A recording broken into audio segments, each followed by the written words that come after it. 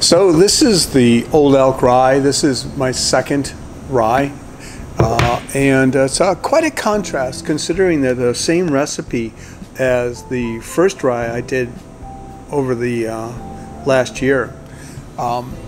It's amazing how influential the wood is to create such a different work of art.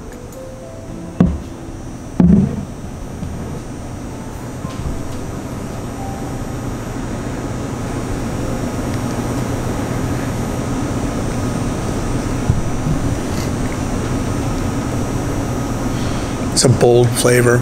This has got a sweet honey, kind of a potpourri orange marmalade up front.